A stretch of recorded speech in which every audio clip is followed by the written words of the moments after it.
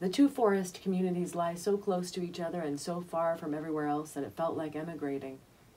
One day Maya will sing that the people who grow up this close to wilderness maybe find it easier to access the wilderness within them.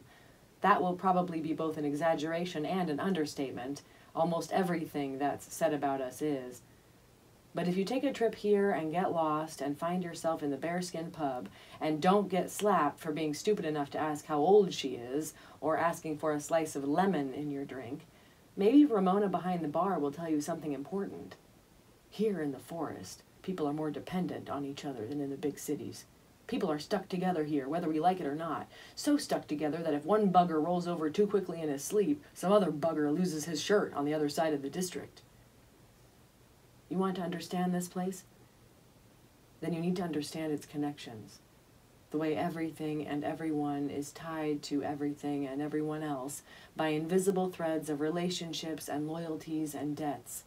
The ice rink and the factory, the hockey team and the politicians, league position and money, sports and employment opportunities, childhood friends and teammates, neighbors and colleagues and families. That's made people stick together and survive out here, but it's also made us commit terrible crimes against each other. Ramona won't tell you everything. No one will do that. But do you want to understand? Truly understand? Then you need to know what led us to this point.